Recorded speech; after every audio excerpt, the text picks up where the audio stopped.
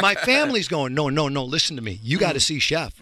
You got to see it. Went to a theater, saw it. It was amazing. You walk out feeling so good about life and everything. You want to eat.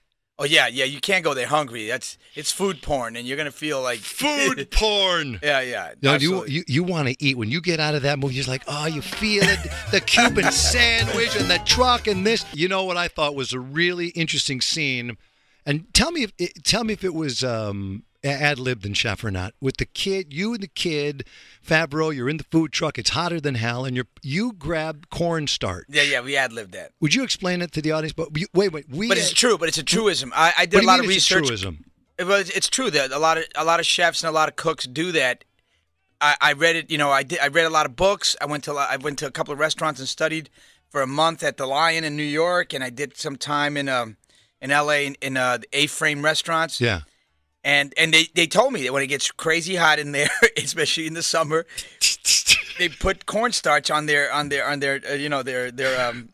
gonads to keep them from everything sticking together. You're in a food truck. You're driving it across country. It's hotter than hell. You got Favreau. You're driving the truck. Yeah.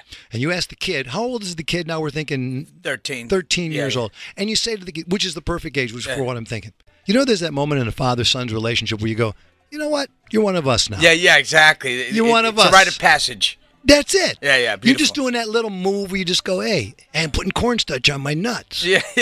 Dad, what? Yeah, what do you do that these kids? Look what Martin is doing. And then he does it, and he goes, you can, in the morning you can fry them, and you can have some little, what do they call those, corn dogs or whatever. Yeah, put them in corn dogs.